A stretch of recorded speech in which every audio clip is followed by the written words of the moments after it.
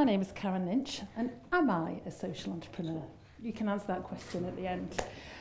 Firstly, I'd like to say thank you for making me feel so welcome. It is a new thing for us to be embraced by the social enterprise community, the social enterprise sector. I'll explain why in a moment.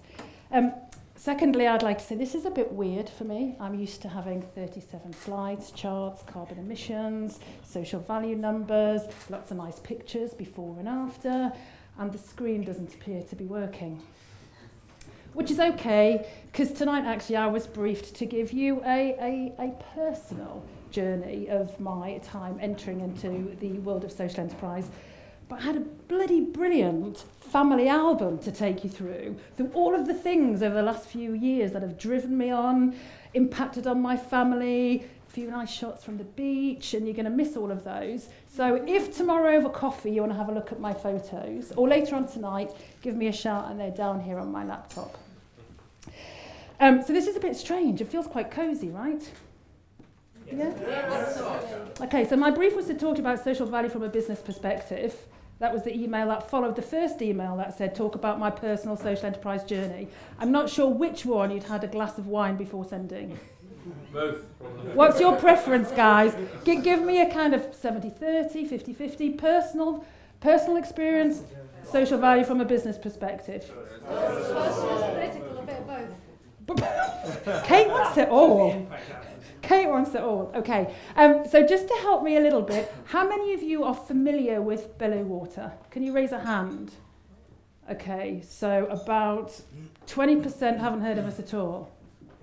I'm going to sack the marketing director. Clearly. Okay. So I've spoken a million times about the tremendous turnaround story from the rags to riches, the David and Goliath tale that was Bellew and is Bellew now.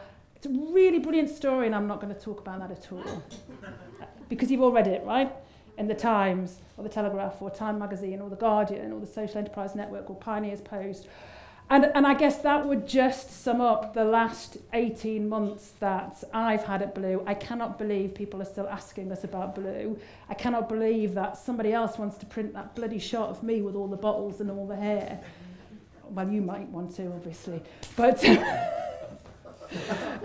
sorry. But that kind of sums up the roller coaster that has just peaked and peaked and peaked some more over the last 18 months. And all of that is fabulous. What's more interesting is kind of how I ended up here. So I'm going to begin with that tale, seeing as you voted for the personal bit. Okay. So my background, I spent 13 years working in media. I worked for a business that was then called EMAP, now called Bauer. I published magazine, I published events, massively accountable, P&L responsibility, and it was amazing. I worked with people who were indulging in their passions every day. I worked with fishermen who were on Angling Times. I worked with equestrian competitors who worked on Your Horse magazine. I worked with golfers. We published Today's Golfer. Whatever your hobby, bird watching, gardening, if there's a magazine there, photography, the flash inspired me there. I've published a magazine and ran what was a separate P&L within a limited company. It was the best job in the world. And then some bastard launched the internet. and it was like, bloody hell, what do we do now then? We all love these pictures and flicking through, and everybody's putting pressure on us to invest in the internet. And at that time, I was really, really lucky, and I'd met the love of my life. He just kind of happened to have met me through business. He ran the magazine business at W.H. Smith's. There was a tiny conflict of interest. We had the odd complaint from the BBC. We decided one of us should probably move on and do something different. And I was the first to get a terrific job offer and moved into the world of finance. I shan't talk too much about my time in the world of finance. Apologies to those of you who are more inclined to be positive in that space. I worked bloody hard, learnt a lot, but working for Barclays and for finance wasn't really me at all. But it did fuel what has since driven me on to focus on wanting to work in this sector. In my time at Barclays, I looked after 30,000 items. I looked after all of our branch network, every marketing message, every bloody pen. Remember that Free the Pens campaign? Anything you saw on a branch was because of me and my team. And I learned a lot about waste. In fact, it became a bit of an obsession. And as part of their talent program, we went through, tick boxes. You've done the more online research, and then you sit down with someone who tells you about you. We've all had one of those. And how did it take me so long to actually look back at somebody and go, yeah, you're right, and I hadn't seen it. And now look back at lots of different things I'd done through my youth, whole other story, and realise I did have this obsession about waste. Wasted time, wasted resource, wasted cash. But most importantly, that I was wasting my bloody life. So I did what all of us would do at that point, right? Went back and did my job a bit longer. Spent each and every day at some point saying to someone who would listen, what's your purpose? Why are you here? And I started becoming obsessed and jealous of people who had a really clear vocation. Vicars, midwives, doctors, people who knew what they wanted to do.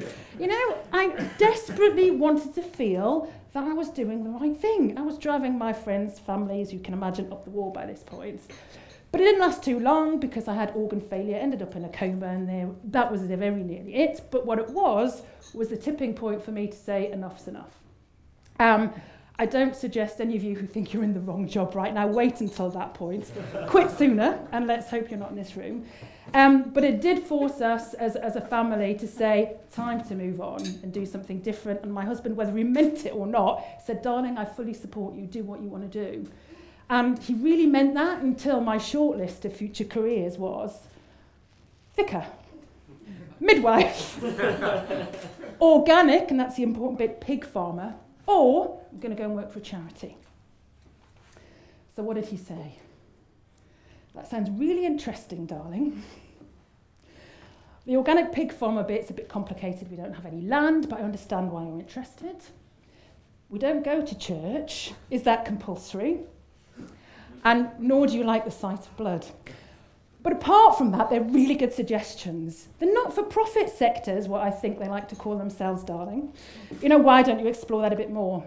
And the next 3 months, by this time I've finished my garden leave, which was far too short, and I didn't make anywhere near enough of it.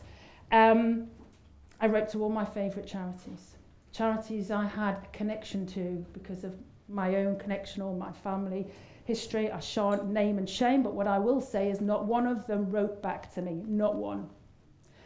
And emotionally, that probably took me from being at my highest in terms of, at last I'm taking a leap to do something positive about my future, to my lowest ebb. It was miserable. So I did what most of you in my position would do. I went to work for Audi, not with the L, Audi with a U. And I got to drive my husband got to drive a new car every 2 weeks. He loved that job, more than I did. By this time I'm consulting, and actually what I'd done is bought myself some space. I'm going to go and consult and not make any big decisions, but I need to be working. I then went to work for a spin-out from Northern Foods. I went to work at Pork Farms. You can see the connection, right? You can see what was driving some of the decision-making. You can see the Googling I was doing even then. And I've not eaten the pork pie since, but that's another story as well. And it was in the midst of those contracts, which was about the next 9 months, I saw an ad in The Guardian, which is about helping to save the planet. And it was a company I'd never heard of called Baloo. So I don't know how many of you know this, but Baloo was actually founded in 2004. And it was, at that time, a little-known brand, if it was indeed a brand at all, but it had an intent about campaigning about the environment through a bottled water business. So I did a bit of a Google and thought, shit, they need some help.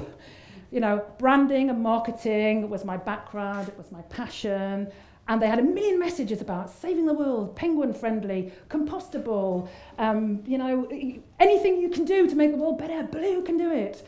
I thought, yeah, they need some help with their messaging. Never heard of them. But, I've not really been looking. And I went down and met the then founder. And if I'm honest, I came away a bit confused. And I'm not sure why. I end a contract, not a lot to lose. I took the job as marketing director and spent the next 3 months confused. In fact, often standing at the entrance to Cannes Mezzanine and Lomond Street at that time.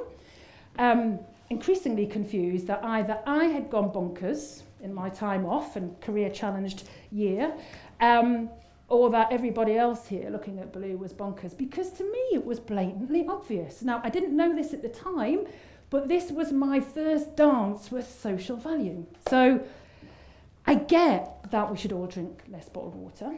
I get that one way to do this is to raise the profile of the bad bits of the industry. I get why you might want to demonstrate positive behaviours, but what I don't get is why you would spend so much money doing it, because clearly it's not sustainable. And little did I know, I joined a company, taken a job. It was a job, not a contract, actually. And within literally weeks, there was the advisory board who kind of said, yeah, we've kind of done enough, no more cash. We had no cash. So is there anything to save? Is there any assets in the business worth saving? And that was the bit where it was kind of shit or bust, nothing to lose. And instead of, I guess, stalling, thinking, I'm the person who's bonkers here, I've entered a world of not-for-profit I don't understand, I started to think, well, what if I just apply everything I know about good business, about the corporate world, and what if you could actually develop a brand that was all about the environment and was all about doing good? What if you exemplified what ethics looked like in business? And what if you made that so true and so convincing and so transparent that how could people say no? You know, I'm going to go and talk to Raymond Blanc. If I present this, how is he going to say no? And imagine we could do that and actually make some money. And then we could do some more good with that money. And as I say, this was my first dance with creating environmental improvement, which wasn't just about us, about the influence in the sector. And it was about creating real revenues instead of donations, instead of philanthropy as we know it. So I'd already in my head kind of, well, I guess got ready to present a business plan that I thought, no way is anybody going to listen. And I don't know how much of you know, but Blue was originally backed by Gordon Roddick, Chris Hahn and Ben Goldsmith. And this was my first meeting with these guys to say, look, I'm new. You know, 4 months in, here's a paper. This is what I would do if it was my money. But over to you. And then began the most difficult time. It was, Karen, that makes perfect sense. Will you come in as CEO and do that? Now, when you've got an incumbent CEO in the business who was the founder, I can honestly tell you, emotionally, that is the toughest place to be. It was awful for 6 months as he exited and I was trying to save the jobs of those who were left and try and reconfigure a business. It was the toughest time in my career.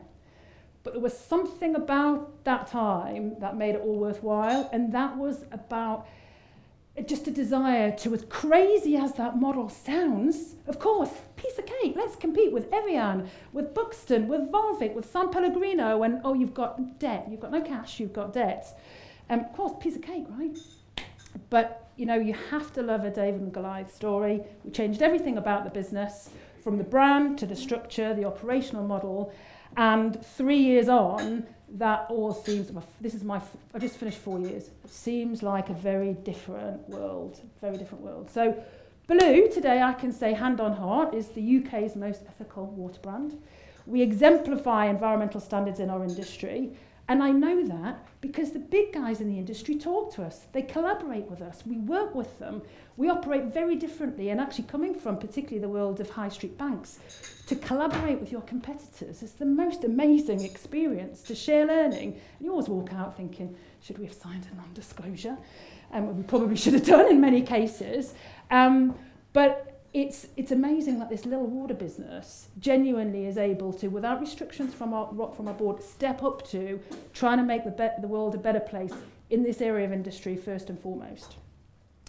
So social value for us, we measure, all of you should have had, unless anybody arrived really early and my parcel didn't, one of Blue's impact reports. Yes?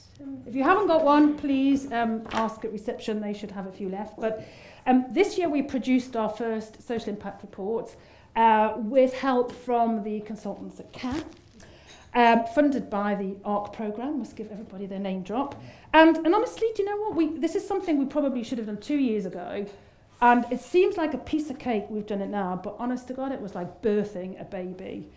It was, how do you take everything about your story, you know, the emotion, the ethics, the principles, the decision-making, the operational model, and all of the evidence behind it, and try to make that readable, understandable, believable, transparent. So this is not perfect, But by God, we've had some amazing feedback, and it's the best job we could have done at the time.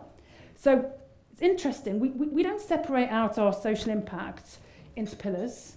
We think our social impact is all of those pillars together, because if you don't save the planet, where's everybody else we've saved going to live, right? So for us, environment is equally as important. In fact, environment for Blue comes first. So we measure our carbon footprint. I'm glad you told me, whoever it was said it's easy. Yeah. Whoever said it was easy, it's not easy, it's complicated. You need to work with experts. It's expensive. If you're a low budget, no budget, you know, every £15 I spend could have saved a life, transformed a life. It's hard. It's a hard decision to take, but from, you know, a business that's trying to establish itself through a strategy of demonstrating confidence and credibility and beauty in everything that we do, it was really, really important. So we're really proud of this because it tells in circular format our view on what social value is. It's about saying you don't need funding, you don't need grants, you don't need philanthropy in your model to trade. You can generate and you can be self-sustaining. You can do that by upholding the best and the highest environmental credentials. And also, you don't have to do it all. If you don't know the detail, Blue is the exclusive partner of WarTrade. We've decided that the bit we're really good at is generating, competing in the corporate world, making revenues, and we think WarTrade are better than us at delivering access to clean water, sanitation and hygiene education in the 26 countries in which they work. We originally set out, and actually I remember this is what I wouldn't have done if I was WarTrade. Hi, we're from Blue, and we've been trading for 5 years, and we've accrued losses of 1.9 million. But next year we're going to make a profit, £100,000, and we'd like to give it to you. I suppose they didn't have a lot to lose, really. So they signed on the dotted line, we signed on the dotted line, and we've just finished our first 3 years. So we signed for 3 years. And in that 3 years, we have delivered not £300,000, but £518,000, which is equivalent to transforming 34,000 lives. Thank you. And what's really interesting is the effect that had on our philanthropic funders. I should have explained, funding's a whole other chat. But it inspired our funders to say, do you know what, we could have given this money to charity once it's done its job. We gave it to you, Karen, and you've now gifted that on. So actually, of the remaining debt, they've written down, and we've paid back half. So as we go into 2014, Blue has got a positive balance sheet. We are debt-free. And what that means is we can have really, really interesting conversations now with our partner WarTrade about social value. So how much should we hand over right now and transform lives today versus how much should we reinvest in the business, jointly deciding the greater impact that can have over time. We've not had those conversations yet. We've always overpaid. For us, our biggest marketing message is the amount we've been able to give. And right now we start this year sitting down saying, what do we do? What makes most sense? And in order to give us some time to establish that, we've just signed a new contract to 2020 with WarTrade, which is very, very exciting. How am I doing for time? Okay, so in summary, I've had a great time. Yeah, no, I'm not going to get my own back. So in summary, I've had a great time at Blue. For the majority of that time, I did feel like we were a misfit in the sector. I've never called myself a social entrepreneur, and in fact, we never called ourselves a social enterprise. Until 2 years ago when, I can't remember the name of the young lady, knocked on the door, said, we'd love to case study Blue, and of course with no marketing budget. Oh, would you really? Yeah, sure, fine, we'll come and talk to you about our story. And we've had a fabulous relationship with Social Enterprise UK, and we've had an enormous amount of coverage because of that collaboration, so we are very grateful. So it's... It was Fran. Was it Fran? That was the lady that since left before then. But anyway, it's personally for me, it's been a ball. But I always try not to compartmentalise us as a social enterprise. For me, it's about making business better by exemplifying a different way to be. And when I look back, I think the case for all of us to do that exists. I was going to run you through a quick family album. You know, my dad was the inspiration by a social enterprise we launched this year called Ethical Glass. He just said, get to grips with your supply chain, girl. He's an engineer. You know, he thought like that. And around you, there's inspiration to make a difference. That's another story. My goddaughter is desperate to go and work for Gandhi's flip-flops. Blue just isn't cool enough. We need to launch a social enterprise cooler than Gandhi's flip-flops. My dogs are from the Dogs Trust. I really, really want to launch, and if I've bent your ear already today, I'm sorry, a social enterprise called Charlie's Den, where we create safe areas for people to let their dogs off the leash and to build social communities around that. And also, I'm diabetic. I want to buy these things and know the proceeds go to Diabetes UK or to other diabetes research. Everywhere I look, now that I'm truly engaged in this community, I see an opportunity, something I want to do. For me, you know, the issue is how much energy, how much time, and I know I'll find the money. I never become obsessed by the issue of funding. And in fact, some of our best ideas we've delivered without any funding, just a bit of a leap of faith. So thank you for having me. Please do ask me any questions. And if you want to find out any more about Blue, do invite me along to speak. Coming up with things to say is not my problem. We've got a million stories. And enjoy tomorrow. Thank you very much.